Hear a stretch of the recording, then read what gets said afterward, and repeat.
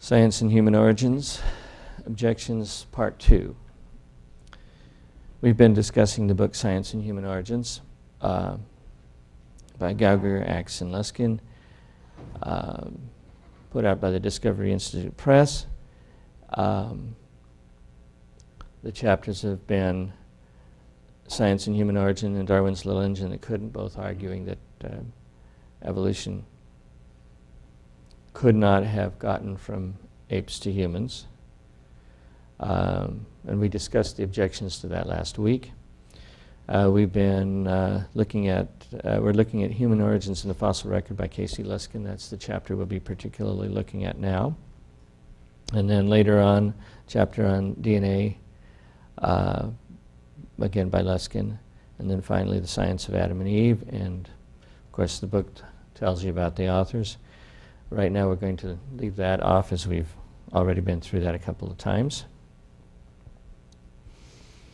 The book itself is available on the web for free,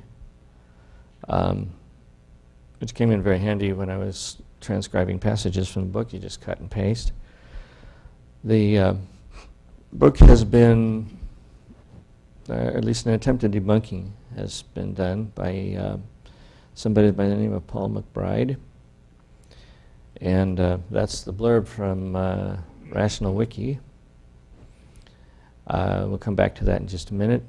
The objections to Chapter 1 are actually found, one in association, but another one that's not actually in association. You have to kind of look for it if you're going to find it.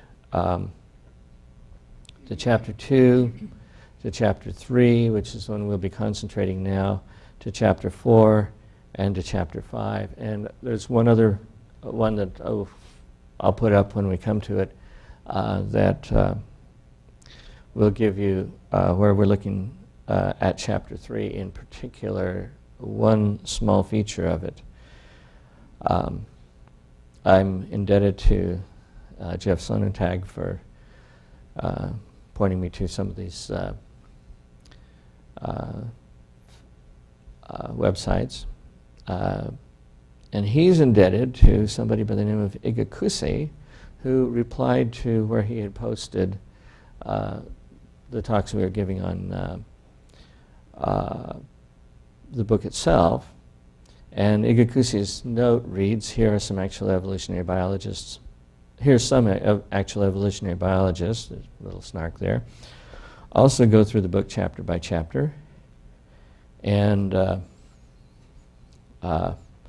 Efferensis actually has something on Chapter 3 that's, I don't think this is the right one. I think that that one has to do with Chapter 1, but there's one on Chapter 3 that's worth commenting on that we'll come to. And then also this one, Apomorph, this is just McBride's review. And as I would say, is this a cherry-picked critique? Well, if so, it wasn't by me. It was by Igakuse.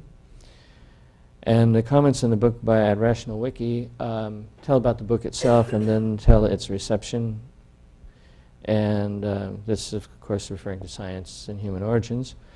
It is an anti-science book and has received negative reviews from scientists pushing for a religious agenda.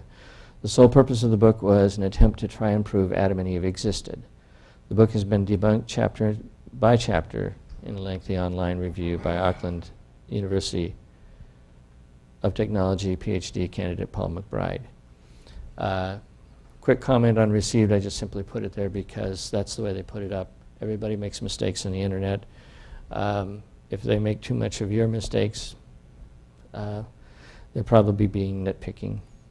And I refuse to nitpick on this.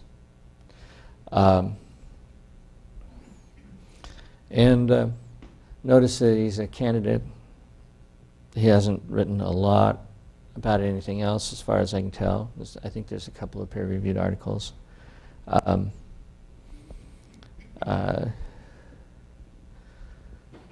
not saying that he should not be listened to. But I am saying that if you get people that say, oh, this person doesn't know what he's talking about because he doesn't have the right training, That's a quick and dirty way to make people shut up, because they're going to rule them out, but they're not going to rule their own people out. So that kind of comment should be at least partially ignored. The fact of the matter is that anybody can do this. And everybody's in training at some time. McBride's comments start out by saying Luskin must be something of a polymath. Of course, that's a little dig at Luskin doesn't know what he's doing. He never got a PhD in evolutionary biology. Actually, I think he doesn't have a PhD, period. He does have an MA in science and I think a law degree. Luskin's confidence seems to stem from his observation that anthropologists say one thing to the public and another behind closed doors, the closed door of the peer review literature. The tantalizing possibility of conspiracy. However, personally, I know a few disciplines where scientists address technical controversies in the public arena. Agreement comes to the fore in the public arena because, to a large extent, the agreed-upon basics are discussed there. Perhaps there is a less sinister cause of such differences. I don't think that Luskin would say that it was paranoia or conspiracy, but more of a shared viewpoint, and a determination that certain things are true and therefore can't be questioned. And one of them is that people did come from apes, if you go back far enough. My view is that, the evolutionary biologists are all pretty well convinced that we came from apes, and we just disagree on how, and so therefore we'll all say with one voice that we came from apes, but we'll discuss among ourselves how, and that's something that's confusing to everybody, so why bring it up to the front? Although occasionally that kind of stuff leaks into the public view as well, where you'll have a new finding and somebody will be trumpeting it and other people will be saying, calm down, this is not the end of all the discussion. Luskin, this is again going back to McBride. Luskin is right to point out that the hominin fossil record is imperfect and that at times the completeness of that record have been overstated.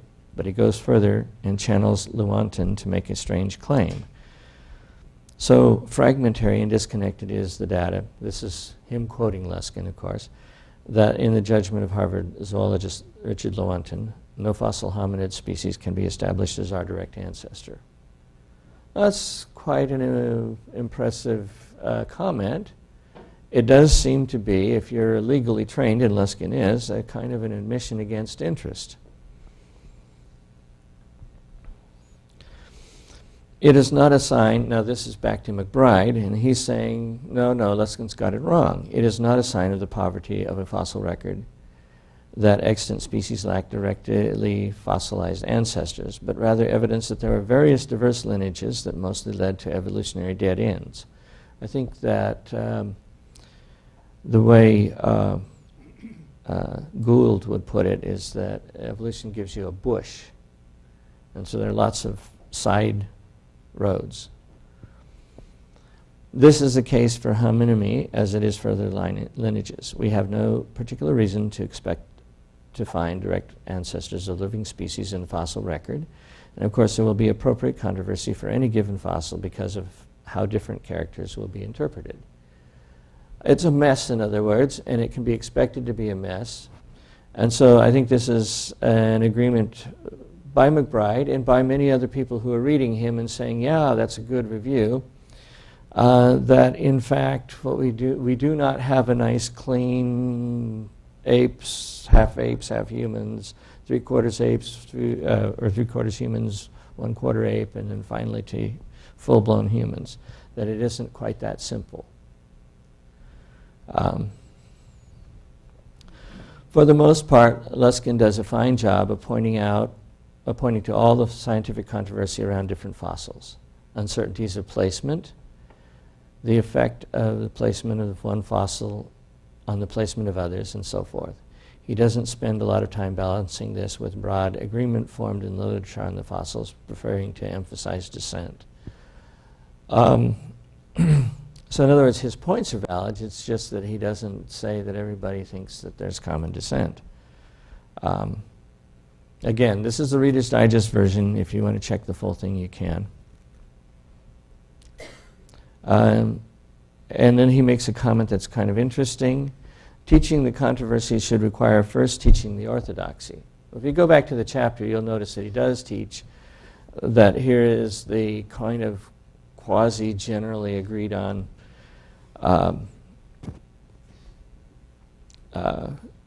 standard, and then goes through and critiques it. I think what he wants Luskin to do is to present something like a full textbook description, which of course means that you can't make your points in a very short time, and means that nobody would read it because it would be 500 pages long.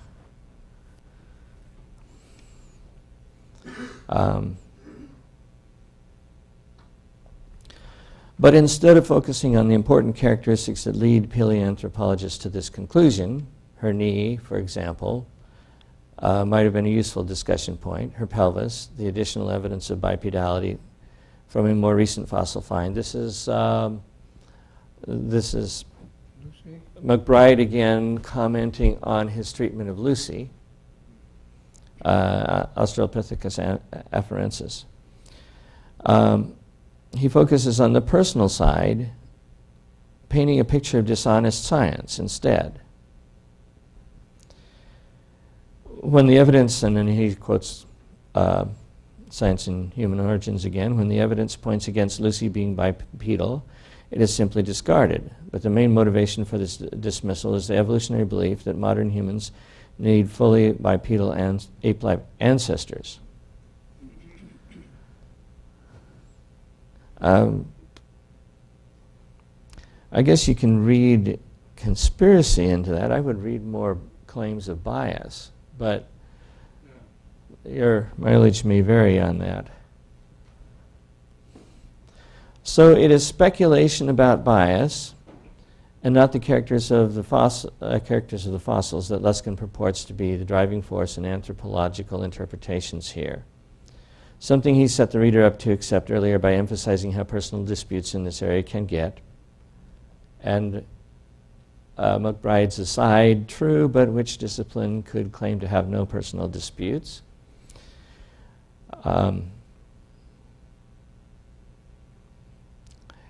Beyond this, there would be 1,000 people better qualified than I to comment on the Australopithecines further, and I will leave it to them to do so.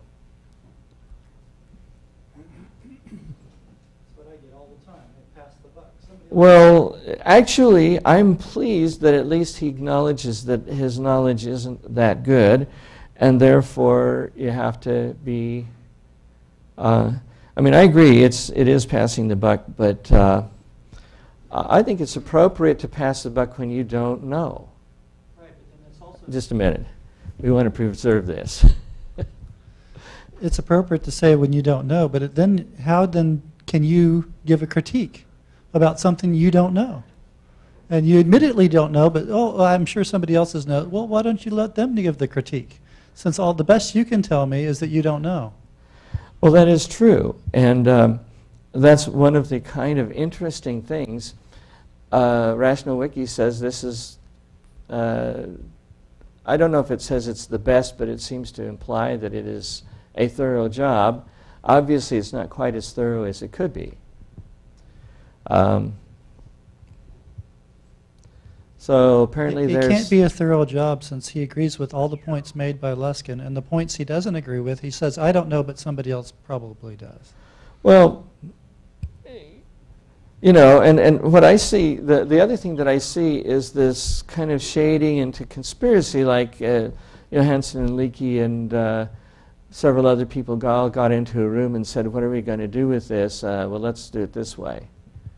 And as far as the knee joint and all that other stuff, I mean, there's been plenty of discussion on that, and I don't even know why he brought it up, because the knee joint doesn't help him at all, and neither does the pelvis or anything else about Lucy. And he doesn't bring up Spore's argument about the semicircular canals, so he does the same thing Luskin does, is skip those things he doesn't want to talk about. Yes, that's true, and that's one of the interesting things, is that I guess if we're going to be having a discussion, it's probably a good idea to have everybody, if you're going to cover the points, you need to cover them all. And it's probably a good idea to say, he has a point here and a point there, and I'm not going to disagree with them.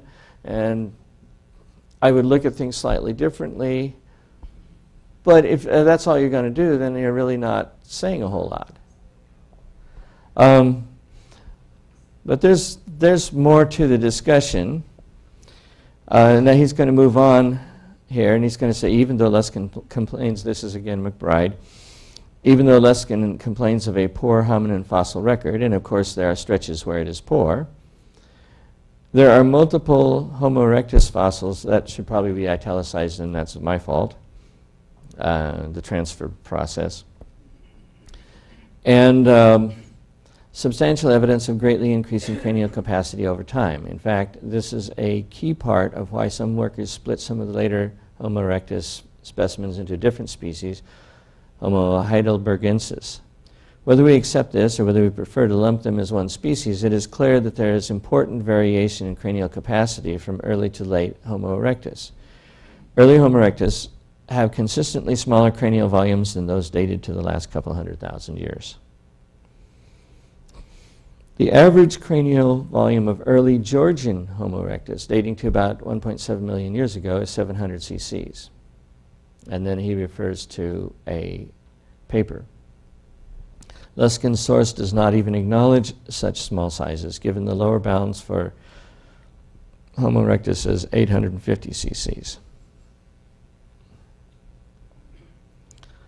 And then that finishes that part of it, and he has an update. It says, fortuitous timing, had to Google alerts. There's just been a themed issue of Philosophical Transactions of the Royal Society B that deals with the evolution of cognition in humans. A paper in this issue by Schultz, Nelson, and Dunbar elegantly summarizes hominin cognitive evolution, showing a series of progressive and punctuated changes that culminate in the emergence of modern human language within the last 100,000 years. Brain size evolution of more than 3 million years is summarized. And there's the picture. Now, it's kind of interesting. They have this in log form, and for what it's worth, this would be 1,000 cc's. This would be 1,600 cc's. Very close to it. This would be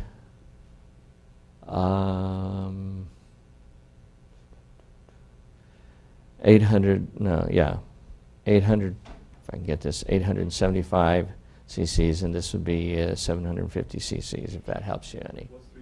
Is it more than, that's more than 1,000? Yeah, it's about 1,600. And those ranges of errors there, they don't include pygmies or dwarfs or midgets? No, it's very interesting. If you were to do humans, you'd find that it went from about here to here, although that's range rather than standard deviation. The standard deviation is probably in a narrower. And unfortunately, I was able to look at the article, but I was not able to download it. And one of the things I was going to do Friday afternoon and didn't get to do was to download the article so that I could go over it piece by piece. And so I can't tell you. This looks pretty impressive until you realize that Homo erectus tends to be above Homo habilis and also above afarensis. And so you're actually looking at it's a very interesting article that was done by, and this again, I'll try to bring the slides next week, was actually done by Nick Madsky, showing that it depends on how you want to look at this, what it looks like. That is to say, out here, there is Homo erectus. Down here, for a considerable period of time, there is Australopithecus afarensis and Homo habilis, which tend to be mostly below the line. Which, if you're wondering why they draw the line at Homo habilis versus Homo erectus, that's why.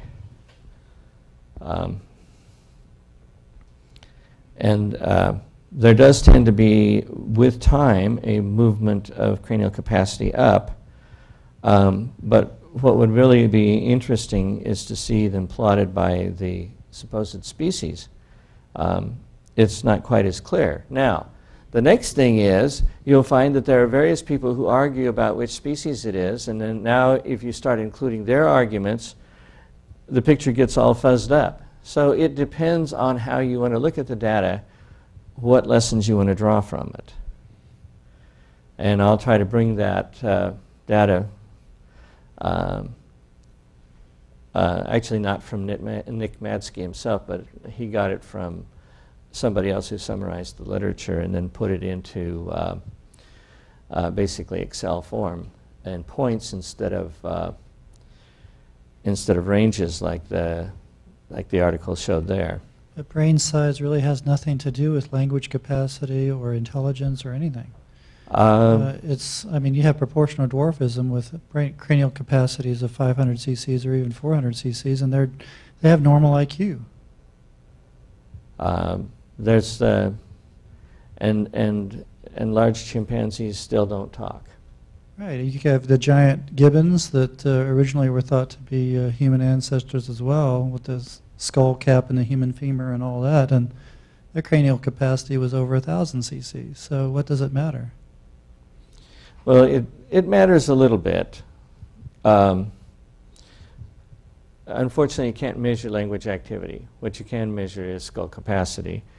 And unfortunately, we can't measure brain case or brain arrangement. Right.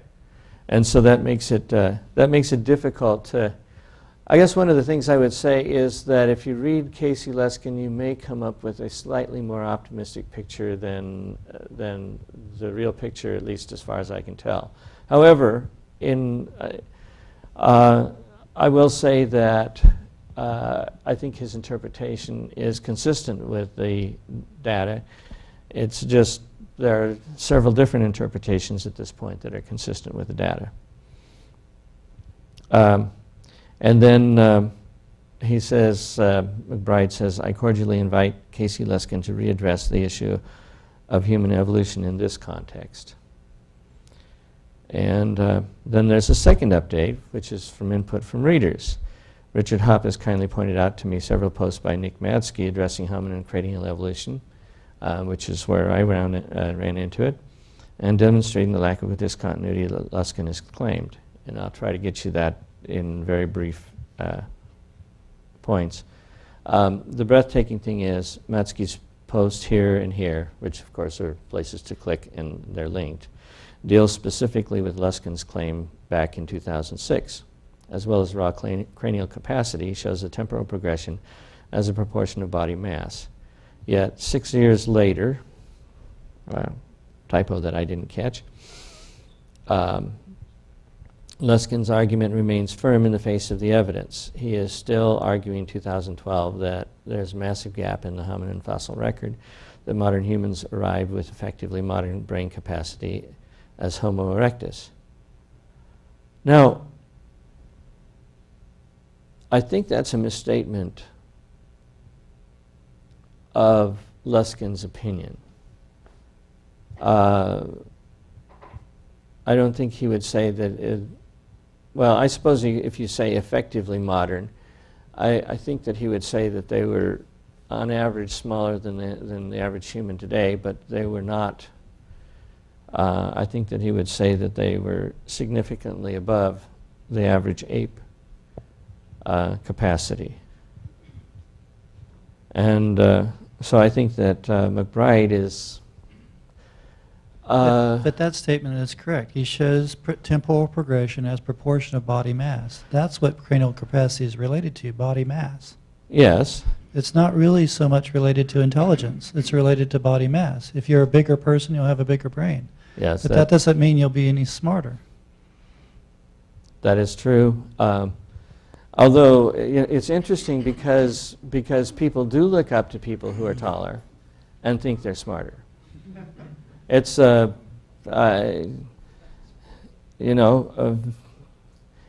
you look at people who have who wind up in political leadership, of course that's not always an indication of intelligence either, but tall people do better. They look impressive.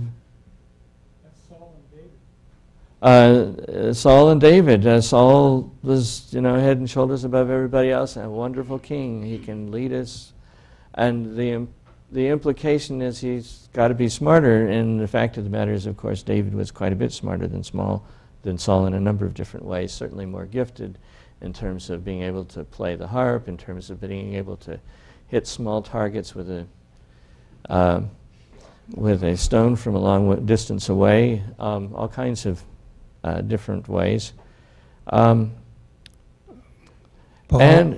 of course the spiritual development does not necessarily correlate with intelligence, let alone with tallness. Yes. Doesn't Luskin point out that a number of authorities claim that Homo habilis is more like Australopithecines? That is true. Like Homo erectus. Well, in fact, you'd expect that. If Homo habilis is supposed to be intermediate between, then you would expect it to be intermediate, and saying that it shades down closer towards Australopithecus would not be an earth-shaking statement for anybody to make. But that does emphasize a gap. It emphasizes that there is somewhat of a gap, and the problem that you'll have here is very simple. If you argue a gap, then you're arguing in a direction that can be taken advantage of by creationists. So there's a... But you shouldn't argue a gap based on brain size, because there are monkeys that have larger brains than some humans, modern humans. And so there's really, it's bad to argue a gap based on brain size from the creationist perspective. You should argue a gap based on functionality, which is very fuzzy, and anything that we do have as far as standing upright or walking on knuckle rockers and all that makes a distinct line. That's the best evidence that creationists have that there's a gap is based on the walking thing. Yeah, on their walking thing. And that's the reason, I suppose, why Australopithecus afarensis is affirmed by many authorities to actually be upright walkers, because it's something that they think they can say from the bones, rather than whether they could speak or not, because you have no way of knowing whether they could speak. Yeah, that's right. They did say Neanderthals couldn't speak in there. Well, they may or may not have spoken. We have no way of proving that one way or the other. But what we can say is they had intelligent ideas and they could do artwork. And yeah, here. Paul, well, they say they can speak because they found the hyoid bone for Neanderthals. But they had bigger brains, and they had funeral services with flowers and burial rites and all that stuff. So they were obviously intelligent. So. Yeah. Paul, we can add to the picture here the fact average brain size. It's true, that we got so much overlap here, but the average brain size of Homo erectus is definitely bigger than the average size of the brain of Homo habilis.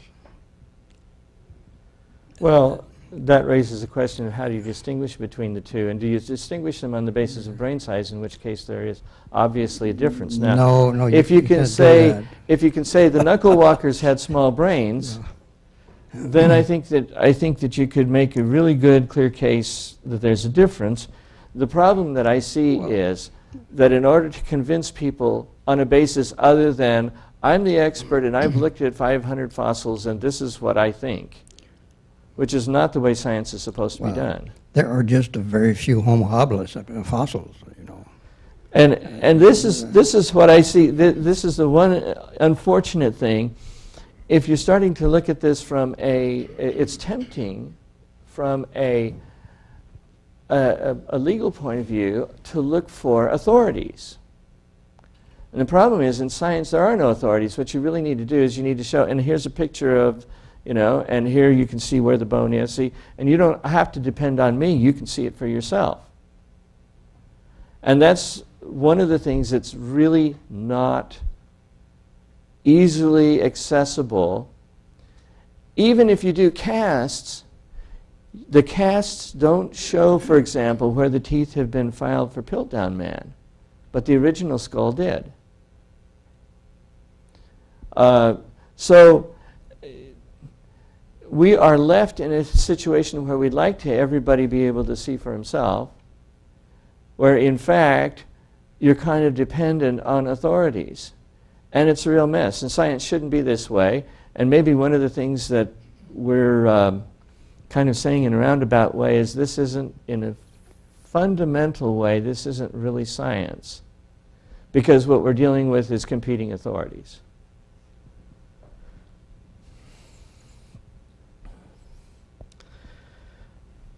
Note that in the second link, Matsky shows us Luskin's 2005 chromosomal fusion under separate ancestor GIF.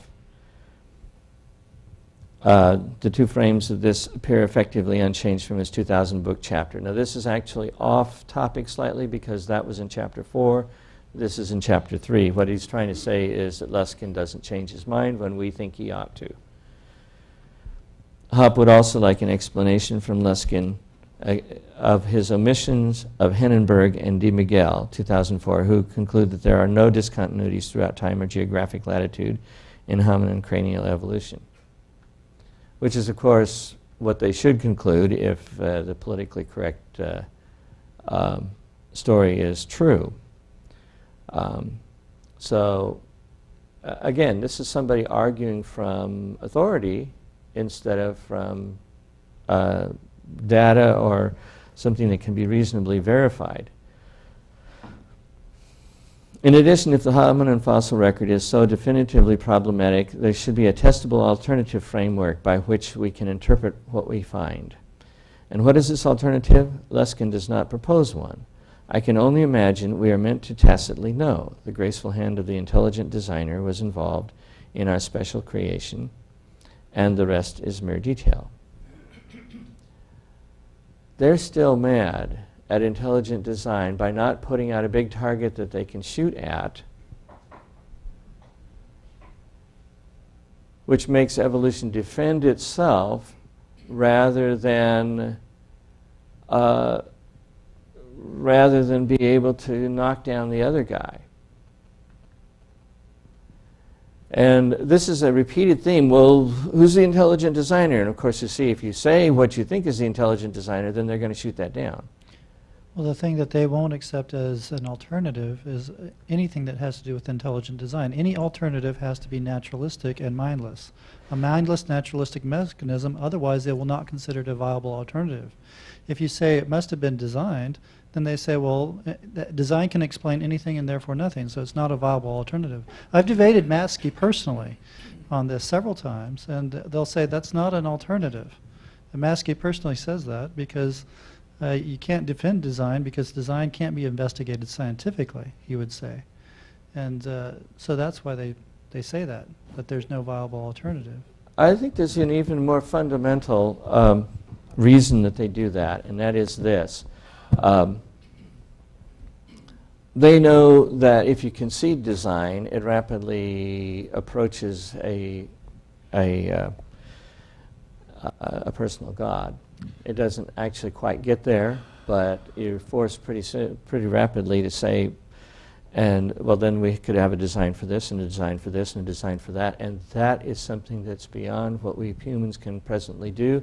So we're talking to at least a superhuman design, if not a supernatural one.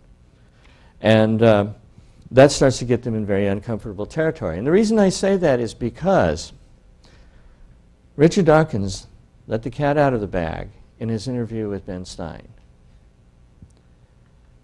Actually, they have no objection to intelligent design as long as it's naturalistic. And that's the key.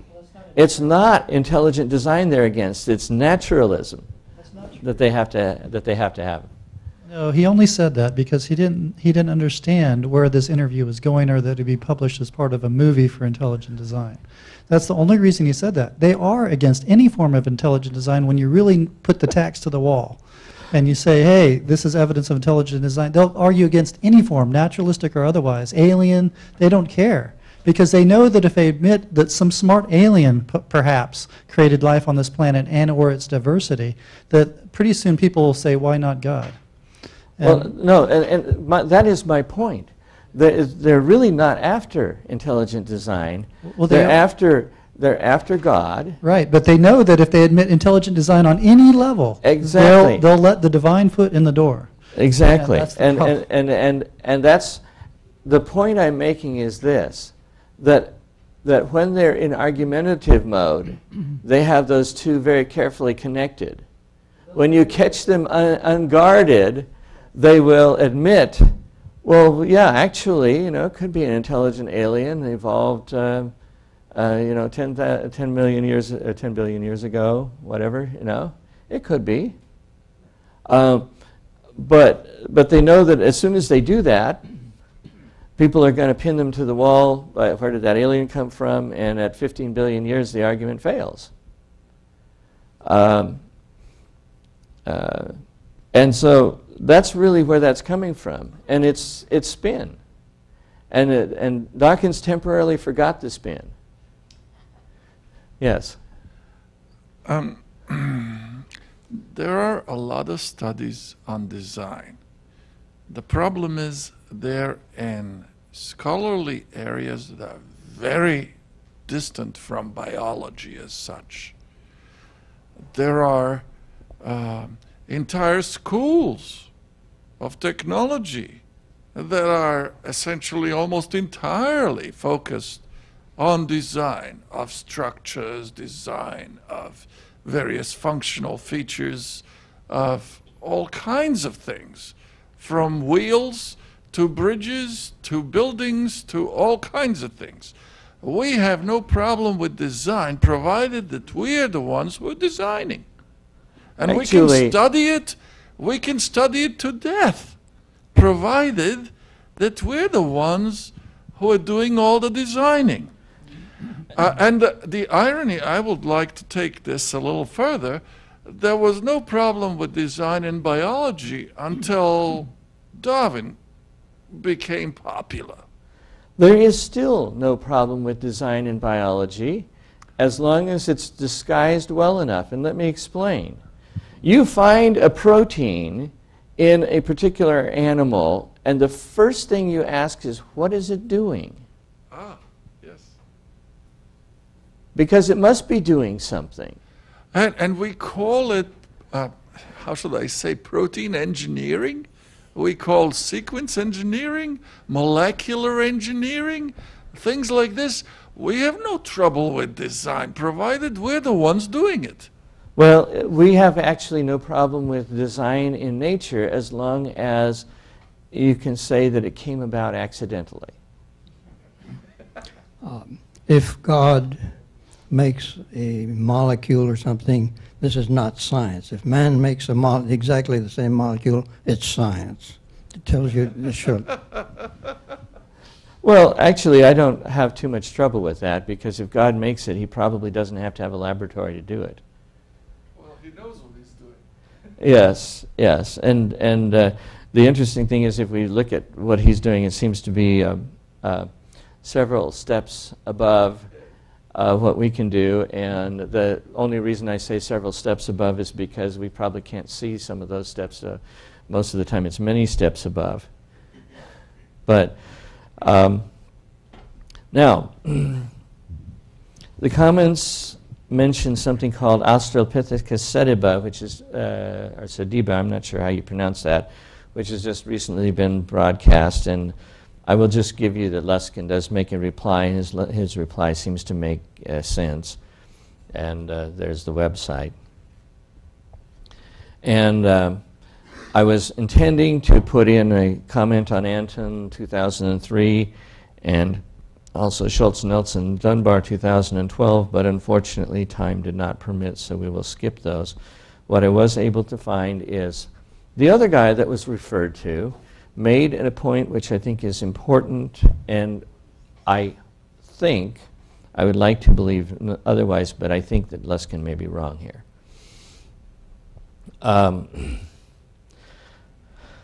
The website is given there, and it's hard to get the author's name off of the page, but or at least if you're in a hurry. But the chapter says Luskin, Science and Human Origins, and Dictic Feces, and I forgot to italicize Science and Human Origins, which is obviously a reference to the book. And I'm going to just go through a very short part of this. The rest of it is kind of standard stuff that we've seen some of in McBride. Then Luskin moves on to Lucy and seems to be under the impression that Lucy is the only specimen of Australopithecus afarensis, and I probably didn't re-italicize that. The process I use strips out italics, but a lot of other things that are useful that strip out. Along the way, he recapitulates material I've looked at previously here, and that's a link, of course. He does add something new, which turns out to be a pretty good example of the intellectual dishonesty Luskin is known for. This guy obviously doesn't think too much of Luskin. Here's where the Dictic Feces hit the fan. That should be hit the fan, but that's okay. From Luskin, and the Dictic Feces, in case you're interested, is apparently one of the places they dug this out for was a place where dictics came to relieve themselves quite frequently. So dictics are small antelopes, for what it's worth. From Luskin, and this is of course quoting Luskin, there are some reasons for skepticism over whether the bones of Lucy represent a single individual or even a single species. In a video playing at the exhibit, Lucy's discoverer, Donald Johansen, admitted that when he found the fossil, the bones were scattered across a hillside where he looked up the slope and there were other bones sticking out. Johnson's written account explains further how the bones were not found together.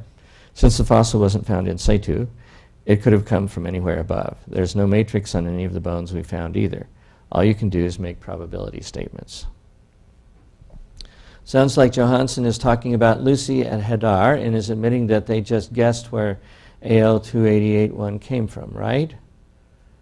Wrong. Now, if you go on AL2881, what's that? Obviously, it's a specimen, and which, unfortunately, these people sometimes write cryptically, and if you kind of know the field, you realize what they're talking about. But if you're an average person who hasn't seen any of this, it gets confusing. The 66 in quote above is Luskin's footnote, which goes to Tim White, quoted in Lucy Johansen and James Shreve, Lucy's Child, The Discovery of a Human Ancestor, New York, Early Man Publishing, page 163. And that is, by the way, the reference I was trying to get when I ran out of time. So it's not Johansen talking about Lucy at Hadar, even though Luskin made it sound like it was. It's Tim White talking about Lucy at Hadar, right? Wrong. If you go to page 163 of Lucy's Child, The Discovery of Human Ancestry, you will find that it is Tim White talking about OH62 at Olduvai Gorge. The night previous to White's statement, Johansen, White, and Suwa had found the first fragments of OH62. The next day they returned to the area, which was also an area known as the Dictic latrine, with a flock of scientists, students, and guests to begin a proper examination and excavation of the site. White is quizzing a couple of grad students on how to proceed when he makes that comment. So rather than being a statement of ignorance about Lucy on the part of Johansen, it is just Luskin making stuff up in a blatant display of dishonest scholarship. Now, I would like to see what the original material is. I think this is probably attributing to people motives that we should be careful about attributing. It's easy to be mistaken and wrong rather than deliberately throwing things out. Unfortunately, I can't give you the definitive answer, and maybe some of our commentators have actually read that passage. Well, he is wrong about the Lucy skeleton. Has he admitted this in public? Or? Not that I have seen. That doesn't mean I've scanned everything that there is that he said, so I don't know for sure.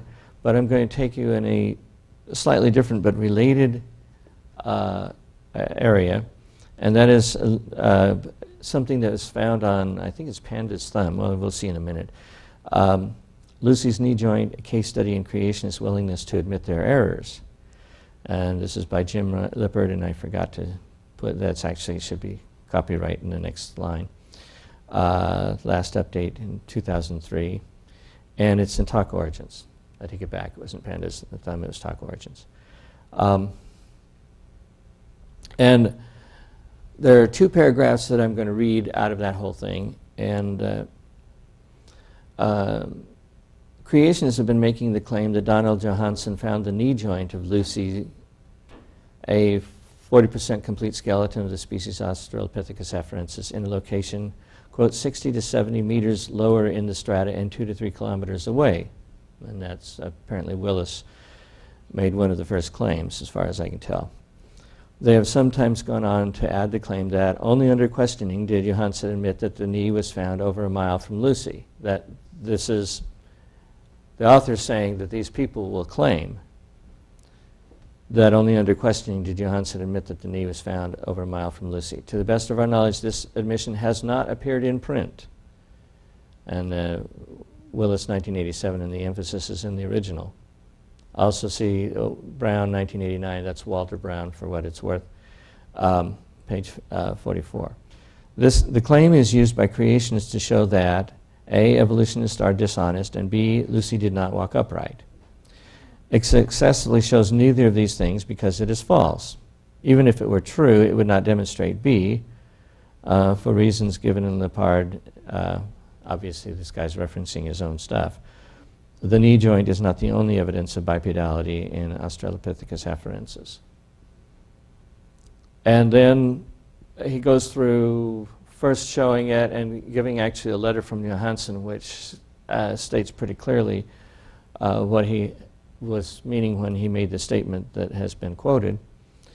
To summarize, at least 18 creationists have made this bogus claim. 3 have never responded in any way to questions about it. Another 2 have not responded to further inquiries. Only 5 have shown a willingness to discuss the matter, but 1 cut off correspondence. 4 have agreed that the claim... Now,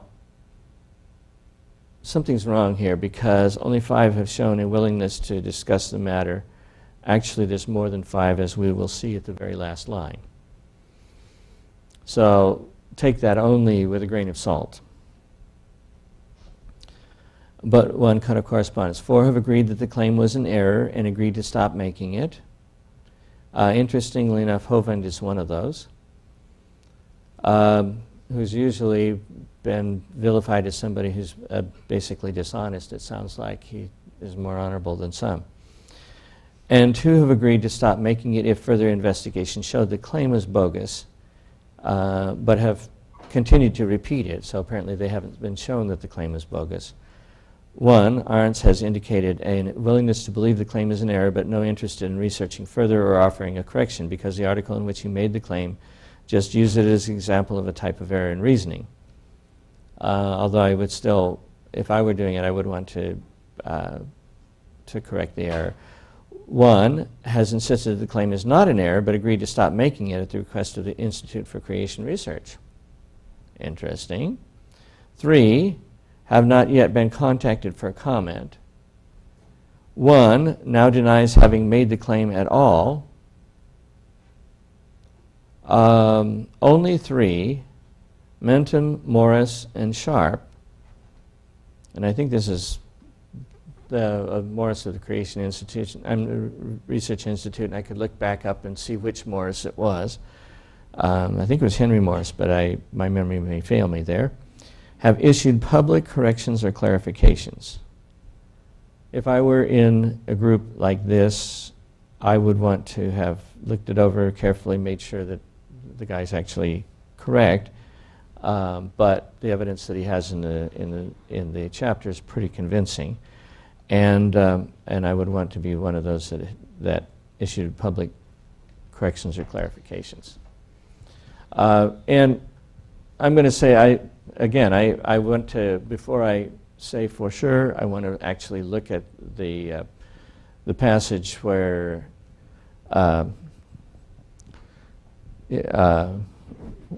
that Science and Human Origin cites to make sure that it does or does not say what these people say it does. But having done that, I think it would be a good thing to have a public statement of correction if that's the case. I'm inherently cautious, and I've learned that you don't believe authority, you believe evidence. And I think that's true even here. The evidence is, what people actually wrote in black and white at this point, because it's an allegation about what people have said, not what is actually true. But having said that, I think you need to go through anything that you say and make it as clear as possible. And when you do make mistakes, I think you need to say it so up front and quickly, and change everything that you write from then on. And sometimes even it's a good idea to put a historical note saying, we used to believe this, but the evidence here convinces us otherwise. And in fact, what might be done is to have some place on the web, since you can do this on the web, that you can simply refer people to who want more information that has the complete evidence that you want to talk about. Anyway, so that's what's happening in Chapter 3. I think we have a bunch of mud, and people are claiming they can see clearly through it. And I think that we can't see as clearly through it as we think we can, that some interpretations actually do kind of lend the possibility of being able to divide between humans and apes in a more definitive manner than most people in evolutionary biology want to, and in anthropology. And I think that it's possible that Luskin may have made a mistake, and I'll be able to say a little more about that next week. Maybe if somebody's actually read the passage, we can get a comment this week on it. And with that, well, I'll just I note go to from questions and this comments. last argument that it is an issue of where somebody quoted somebody speaking something. Am I right? And the debunkers are saying that that has never been admitted to in print, thus is not legitimate. And thus it requires a withdrawal. Now, I wouldn't wish to somehow repeat what somebody else's claim that somebody told him something. That becomes hearsay, doesn't it? Well, in one important respect, it doesn't. And the reason that I say that is because in the law, once people say something, it disappears into thin air, and unless you have a videotape or an audio tape, there's no way of saying whether they really said that or not. And so it all becomes, personal opinion, and people are well known enough to remember things differently under pressure, in some cases to flat out lie. And so the law tends to be very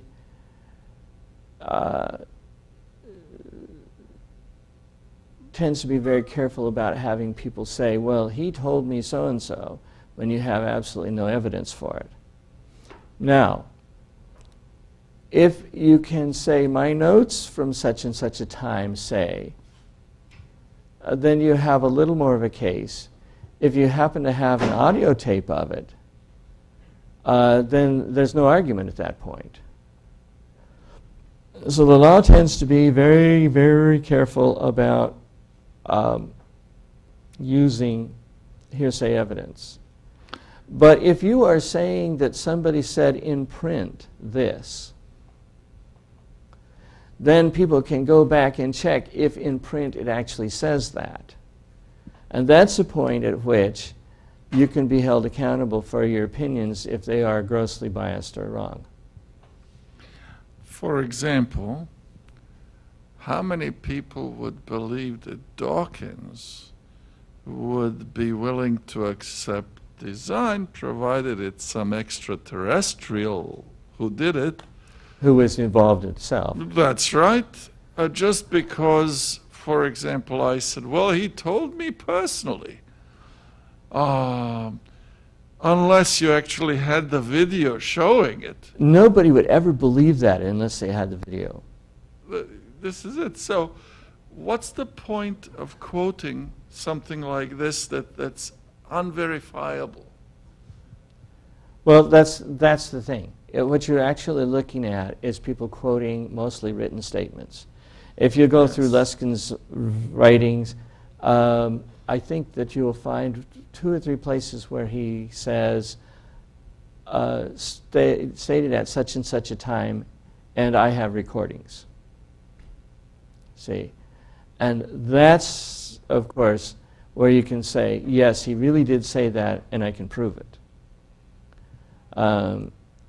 But, you know, Luskin's trained well enough in the law to be able to know that you can't get... hearsay evidence is weak. But here, print evidence isn't... actually, we're going to pass one up here when you get done. So, I mean, beyond that, it doesn't really matter because there's more Australopithecines than Lucy. So it really doesn't matter. They're all very similar. So we know that Johansen wasn't lying or deceitful, or that the knee joint is significantly different than Lucy's knee joint. We already know that. So there's no point in saying that the knee joint is found elsewhere because it doesn't matter. We have other specimens.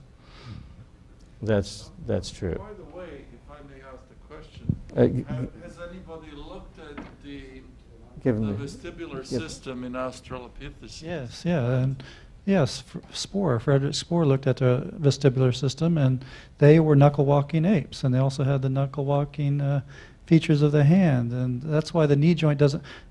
Tree-climbing chimps have the same knee joint that Lucy has, and everybody admits that. So it really makes no difference as far as the angle of the knee joint versus tree-climbing chimps, and yeah, and this is one of the things I think we need to be really careful about, is to not throw a whole bunch of smoke into the air. If it's murky, just say it's murky and move on rather than try to do a bunch of arguments about it. Bottom line, is there any use we can make of Lucy? You know, what do we know about Lucy? Lucy, at least to the knowledge that I have, which I have to say, like McBride, I don't know that much about it.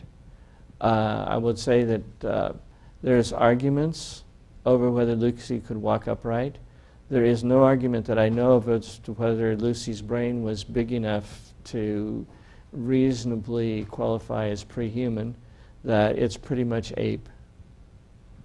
Well, I mean, even modern apes can walk upright. There's some apes that prefer to walk upright. They're in zoos, and they walk around upright.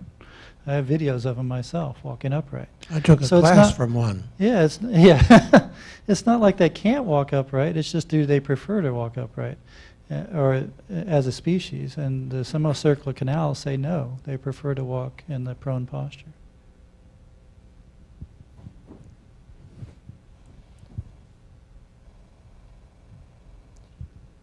So, So I don't know really why why does Lucy still hang on?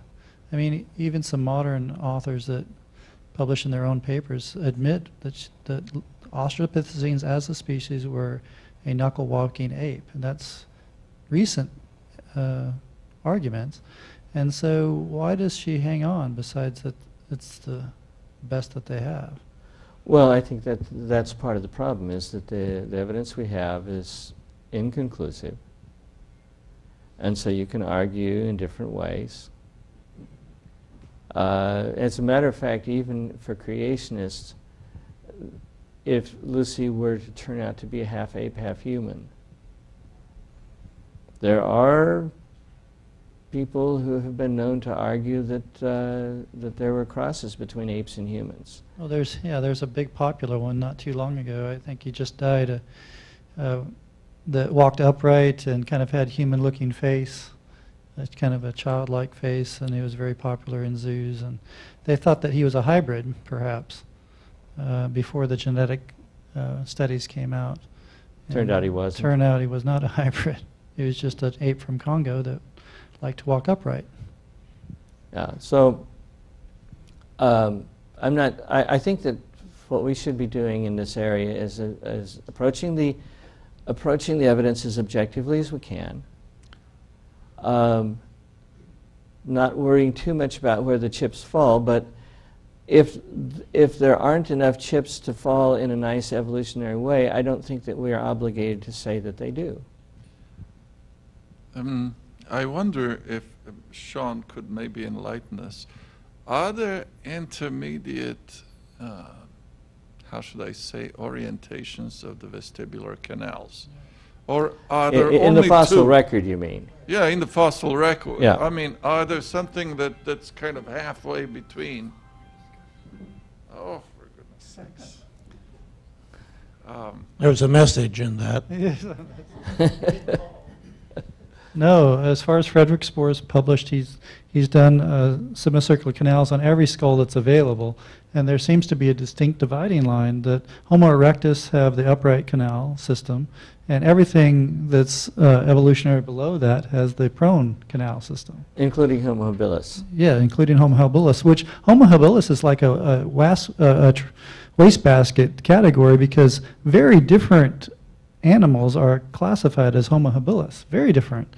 And so, Just lump them there. yeah, but they all have the ape semicircular canals.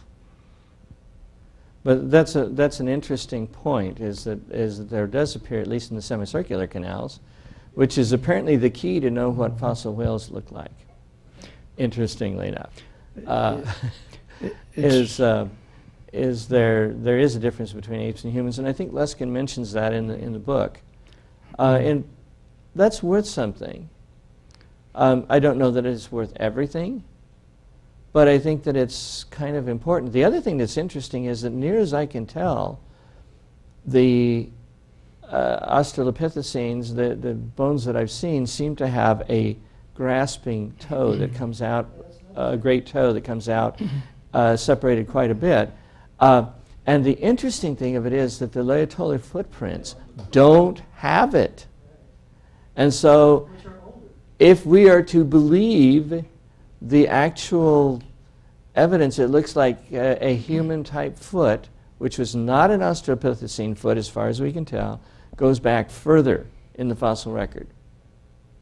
So that makes it harder to make the ape-to-human transition in a smooth way. Lucy's feet weren't discovered, but subsequent Australopithecines' feet bones were discovered, and they have the ape toe, not these modern footprints that were in the Laetoli trackways in Africa. Those are modern human footprints. I recall a comment once, and I'm not saying it's absolutely true, but that Leakey, when he introduced Homo habilis type, had to stretch the definition of Homo to get that into the Homo genus, and which raises the question, does Homo habilis really belong in the genus Homo? Should it be Australopithecus habilis or something like that?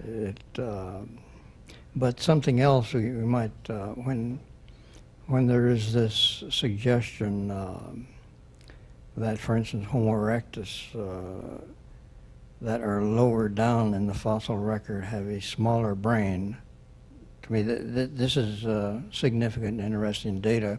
It certainly favors evolution. But what we're not asking, and I think we need to ask, is the question of the dating of these things. Some of these datings we know have been very controversial, and but we have not looked into that.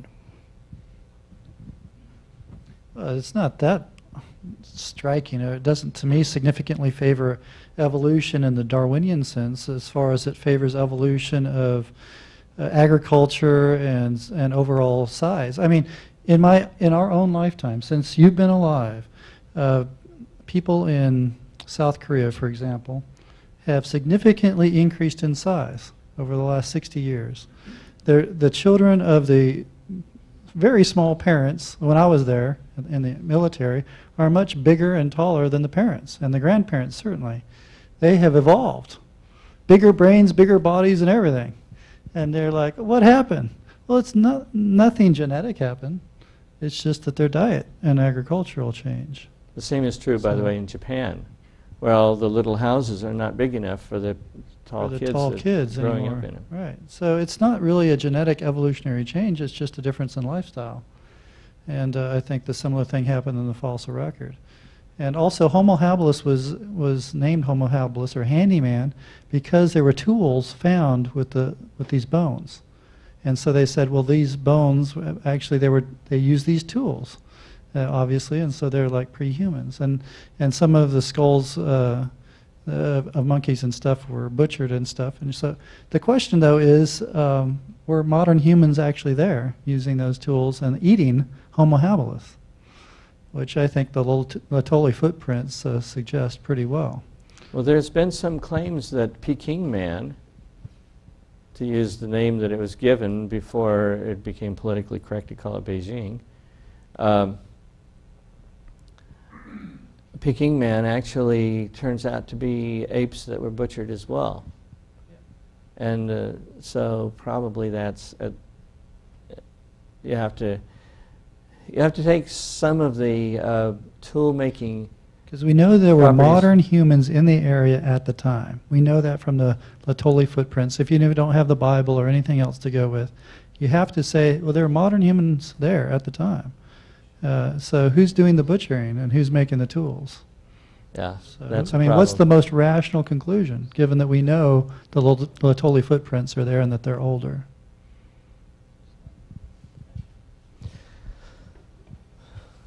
Anybody else have any comments? Otherwise, I'll just say next week I will get those other two articles reviewed. I'll get the page on this one reviewed, and we'll have the stuff for you, and then we'll, in whatever time we have left, we'll start into the critique of Chapter 4, which is, I think, probably less significant than the critique of Chapter 3.